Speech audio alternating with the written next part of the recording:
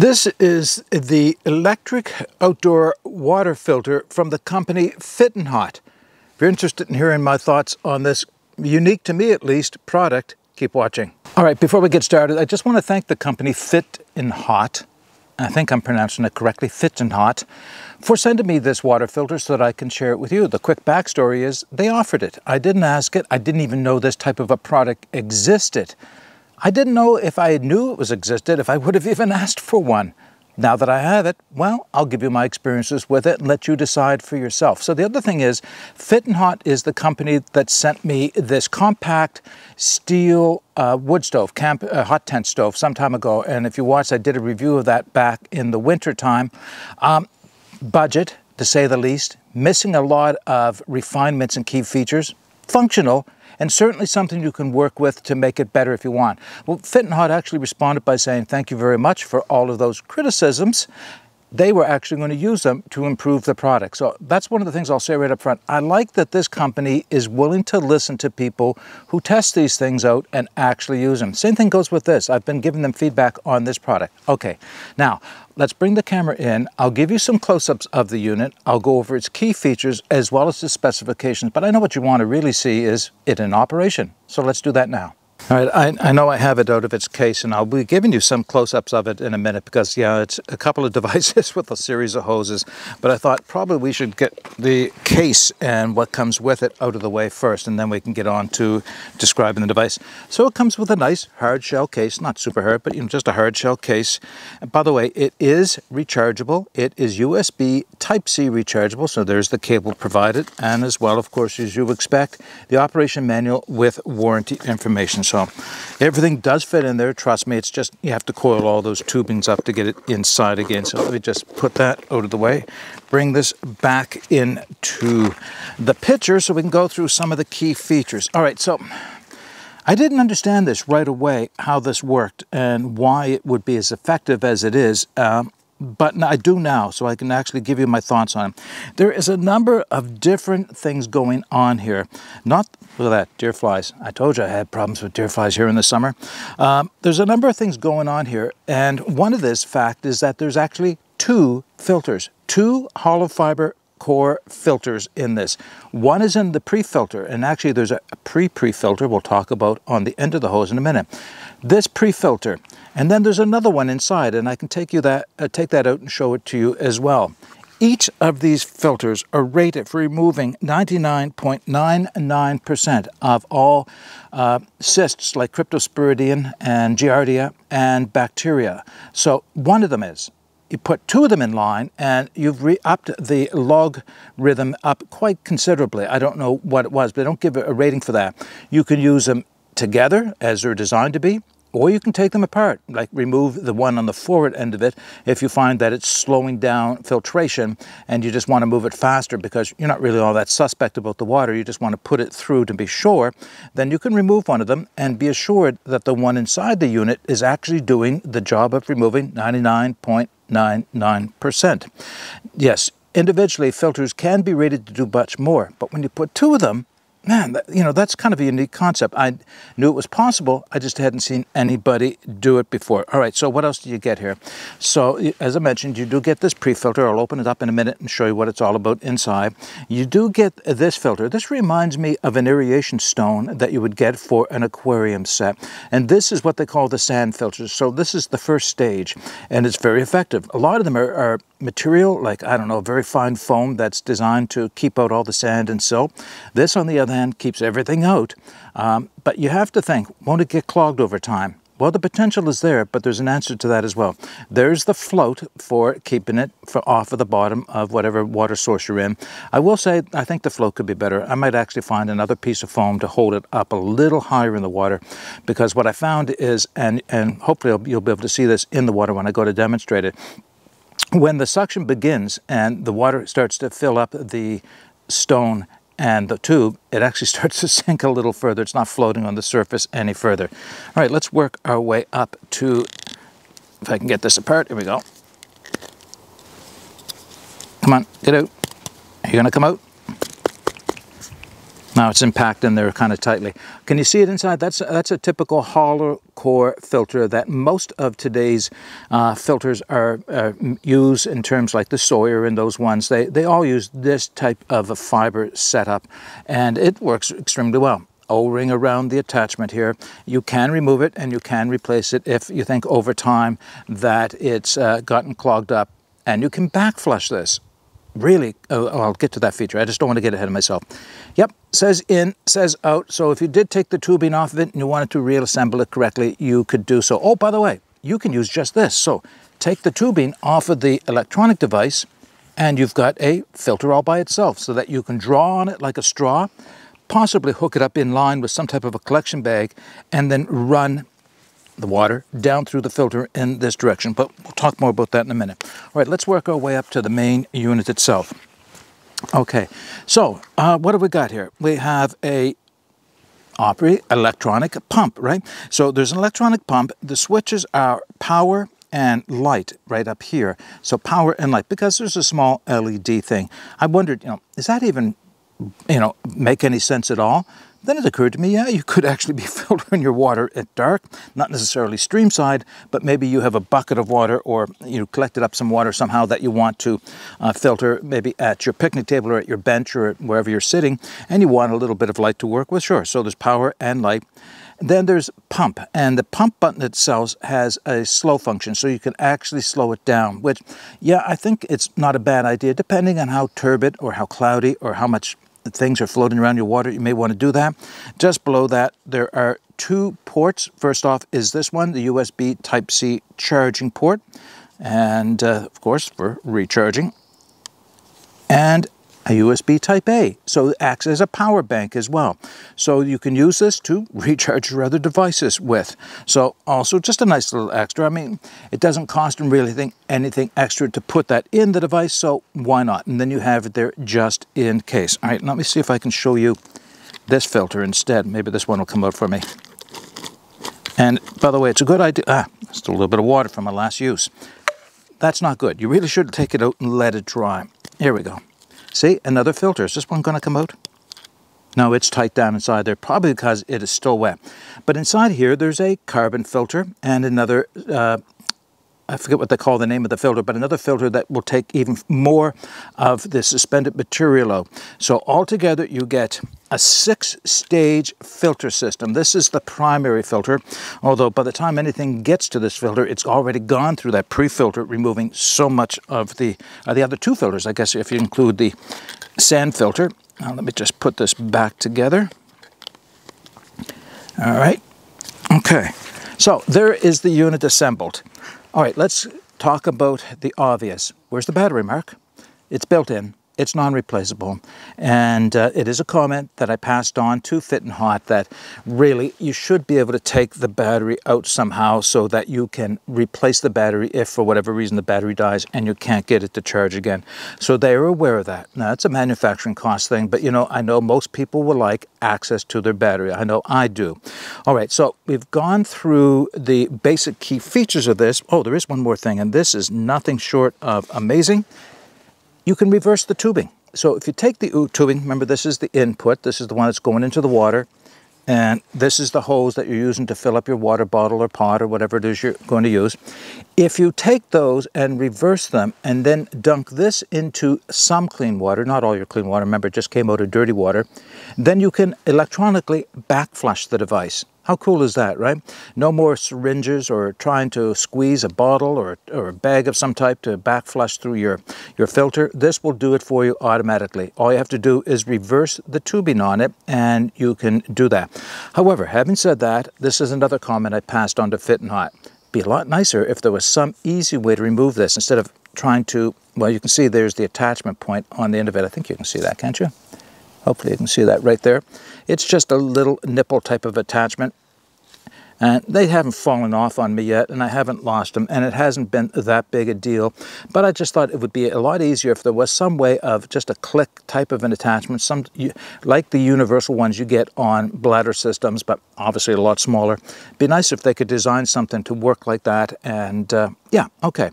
So that's a great feature. It just needs a little bit more work to make it an even better feature. All right, let's go through the specifications for this. So dimensions in the case. Where did I put the case? Now, the reason I'm giving you the dimensions in the case is because it makes sense to carry it in this. Not necessarily in this. I suppose you could wrap it all up and drop it in a bag, but it came from this, and this is great at protecting it and keeping it from getting any damage. It does add a little bit of weight. Oh, you're probably not carrying this because you're an ultralight hiker. You're carrying this because you have a need for water and you like the convenience and ease at which it works. Maybe like a bushcrafter, right? So someone who doesn't necessarily go long distances and is worried about every gram, but wants performance and wants to just make life easier when they get to their destination. That's where this thing kind of fits in. So you may as well carry it in this case. So this case is 8 inches by 4.5 by 2.5, and I'll put the metric in the video description just to speed things along here. Total weight, everything, all in that I have in my hands right now, 1 pound, 2.8 ounces. As I mentioned, there's an 18650 battery inside of this. It's a 2600 milliamp lithium ion battery, but it is non-replaceable. So you're listening Fitinhot, watch the comments. I know people are going to say something about that. And the filter size, and like I said, 2 filters that are 0.01 micron hollow fiber filters. Yeah, it's, you know, those are what really impressed me. The fact that there's not one high quality filter, but 2 high quality filters doing that much more work. Okay. Now, as far as the performance goes, I already mentioned the logarithmics for bacteria. It also will remove a 5 log, or 99.999, is that 5? Yeah, 99.999% of chlorine, heavy metals, chemical pollutants, sediments, and other particles. Now that's pretty impressive, especially heavy metals and chemical pollutants. And I say that because I've had viewers comment in other videos that, where they go out to play in the woods, they're near agricultural centers or industrial centers, and they wouldn't dare drink the water. I'm not even sure I'd trust it after running through any filter out there. But this says, at least it is tested to remove 99.99% of all of those things. That's pretty impressive. And remember, 2 filters, not 1. It's only the second filter that has the carbon, the one inside the main unit that has the carbon element as well. Flow rate on slow, 18.6 ounces per minute. It's not really all that big a deal. It's not like you're pumping or waiting up for a gravity system. You're just sitting at the side of the lake, or unless you brought a big bag of water up from the lake or your stream, and you're just waiting for it to fill your bottle up. But you can turn it up to high and get up to 23 ounces per minute. The battery life is rated at 6 hours. I haven't recharged this. I wonder if I can, well, once we turn it on, there's 4 little LED lights right underneath the LED light. So 4 little battery status lights. Let me just turn it on now and see if it... Press and hold. There, okay. Let's see if that's showing up. Can you see that? I've been using this probably half a dozen times out here, maybe even 10 times out here, and I haven't recharged the battery. So it's now, okay, yes, I've only filled bottles up like once or twice each trip out, so that, maximum 2 liters each time. So if we say 2 liters 6 times, that's only 12 liters. It's not like I've used this a whole lot, but it hasn't taken the battery down, at least, not at all. You can see it's still showing 100%, or between 75 and 100%. That's what those LED lights would represent. All right, let's just turn that off, hold, and then it goes out, and you're off again. So you can't, you have to press and hold, so that's great in terms of you don't turn it on accidentally in your pack. However, if it's inside the case, it's not much of a chance of that happening anyway, is there? Anything else to say about this? Now, here is something I asked about from Fitinhot. What about impact rating? If I drop this on the rocks at the lake, will it withstand a 1 meter fall? Kind of the standard we expect from a lot of our electronic devices. Or what if I drop it directly in the water accidentally? Will it be waterproof to a given IP intrusion protection like IP68 or something, which is the highest you can do? A lot of flashlights are rated that way. And they say they have not tested it because there is a cost to testing, but that is something that is in their plans to do. So at some point in the future, you may see it with an impact resistance testing statement that go with it, as well as a waterproof or intrusion protection statement. But so far it does not have it. So what has been my experience? Well, I haven't dropped it in the water, and I haven't dropped it from any height, but I have gotten it wet. Sitting next to the lake, it's hard not to.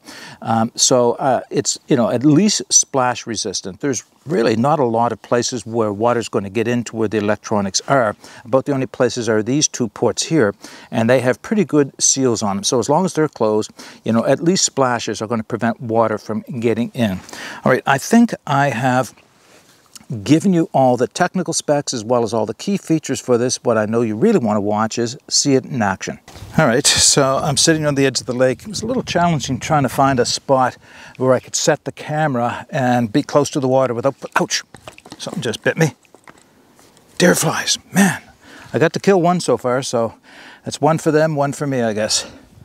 Anyway, I'm sitting on the edge of the lake. I'm enjoying the sun. It's a great spot to be, but it's a little hard to set up for recording. Ouch.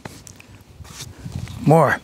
Let's see if I can get this done before I get bit to death. Oh, by the way, what I'm going to be filling up is another product that I'm testing. It's called the Swig Rig from Hardside Hydration, and this is a 1.5 liter Nalgene bottle that they sent along. But the magic is all in the top part, where it connects with a universal connector and allows you to set it up like you would a bladder in your backpack, but it's a water bottle. Stay tuned for that review. So far, actually this is the first time out in the woods with it. So far it's working out really well. But now it is time to fill it up with some water. So I'll set that down between my legs there. And I will set the forward part, the sand filter plus pre-filter, into the water. Now the water here is only about 8 inches deep. Yeah, it's probably not going to show up in the video. It's floating right now. Both the pre-filter and the sand filter are floating on the surface of the water, but it won't for very long. I'm just hoping it doesn't stir up too much sediment in the bottom. Power button on, and pump. And that's all I have to do. I don't know, is that showing up, hearing? Can you hear that? Pump is running. I'm starting to get water already. Yeah, okay. And that's all there is to it. I've already got about 3-4 ounces of water in here, but it's going to take quite a bit more to fill this bottle. Actually, I'm not going to fill it completely. It's just extra weight I don't need to carry, because I have sources of water all along my trail here. But I'll let it run for a minute as it fills the bottle. Almost 2 inches of water in the bottle already, so that's pretty quick when you think about it. And I'm pleased to see that the sand filter and pre-filter have not sunk down into the sediment at the bottom. That has in the past, but it seems to be working out better right now.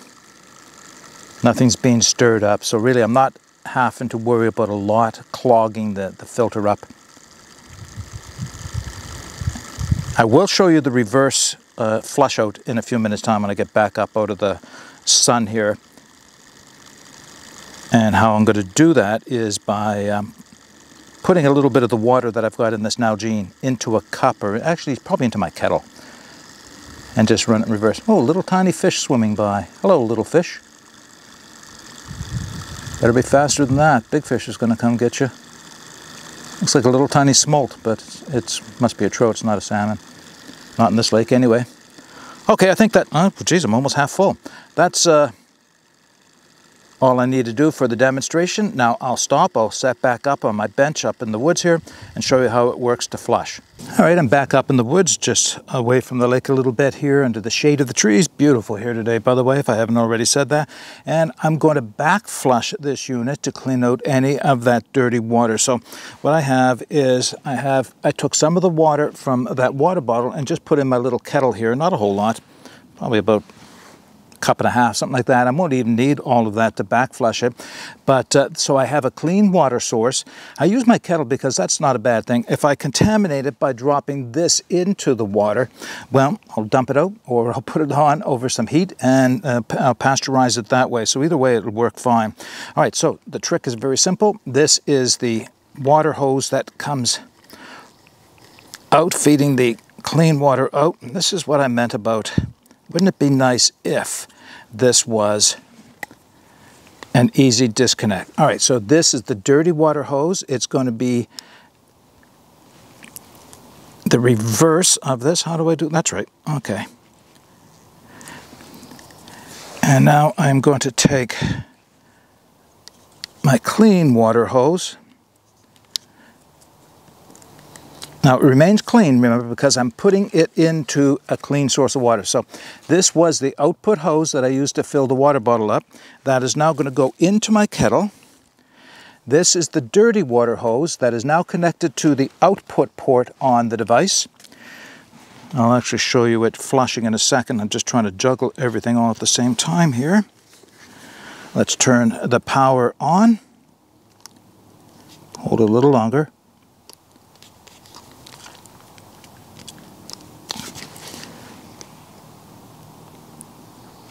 There we go. All right. Couldn't see what I was doing in the light here. Okay, so it is on.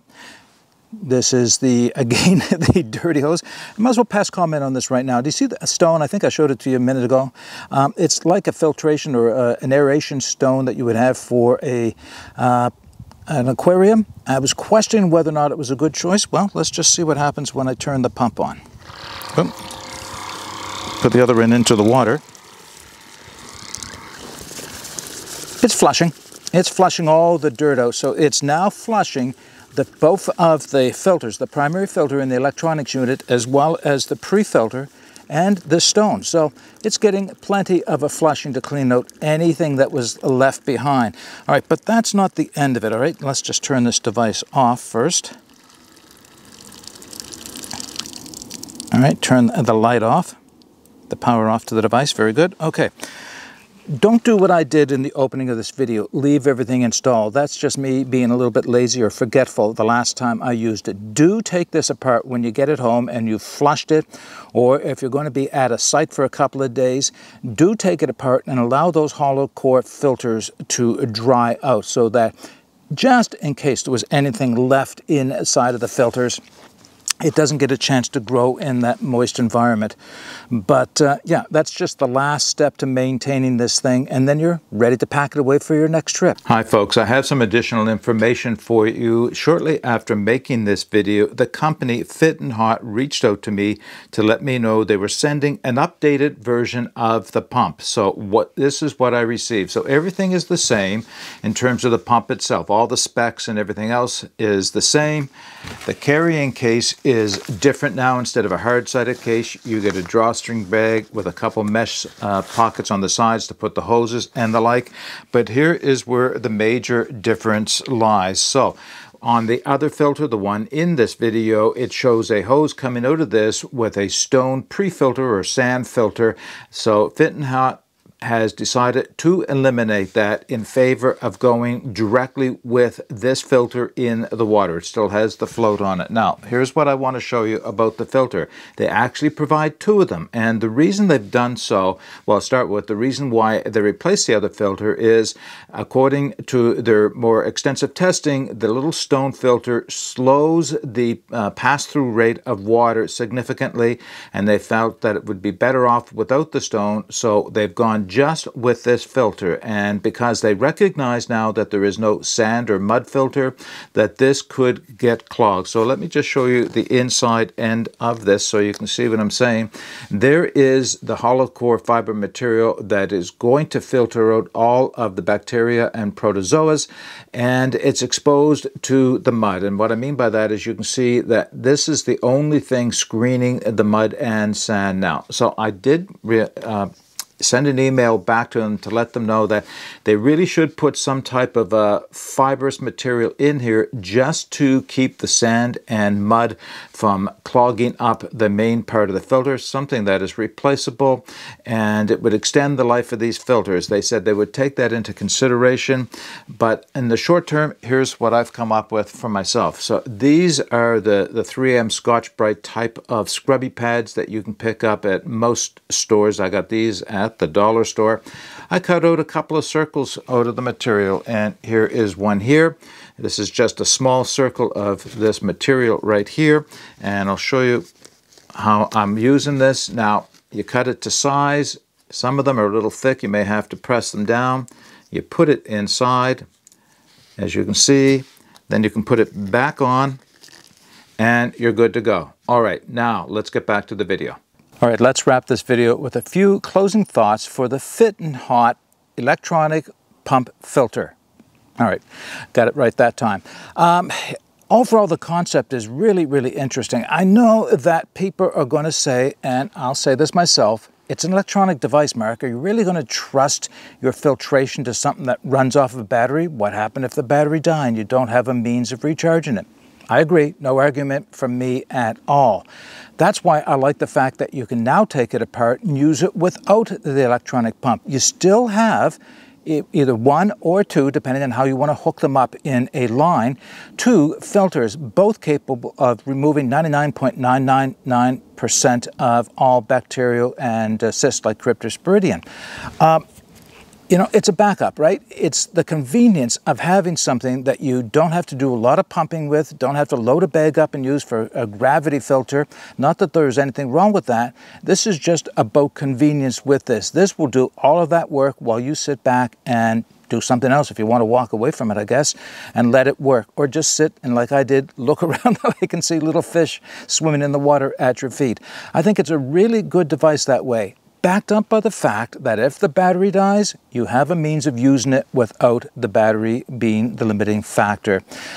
Cons on this thing, a couple as I mentioned. It's a non-replaceable 18650 battery. I really wish they had it so that I could access the battery, and hopefully they'll listen and do that for a future generation. It may add a little bit of cost, but I think if they produce enough of them, the cost comes down anyway. The other thing is the ability to quick connect the hoses one end to the other for backflush, and I think that would be a real nice plus. So neither of these are deal breakers. They're just something you have to consider if you're thinking about purchasing this. And the last thing, as I already mentioned, it doesn't have a waterproof rating or an impact rating. Both things I'd like to see on this device. Well, seeing where I was sitting on rocks. If I drop it, I want to know I'm not going to destroy the thing. If it dunks into the water, even though the water is shallow, I want to know it's not going to destroy the thing. So hopefully they'll come in future devices as well. Okay. That's all I can give you for this device. I have been using it for some time now. As I mentioned, it's working for me. It does have a full 1-year warranty if anything goes wrong with it, so that's nice coverage to have. I'll put all the information I have, including the specifications and the performance and all that type of thing, as well as the links to where you can get a better look at this if you're considering it might be something for you. If you have any comments or questions, put them in the comment section below. But until next time, get out and explore and take that path less traveled, because you know it'll make all the difference. Bye for now.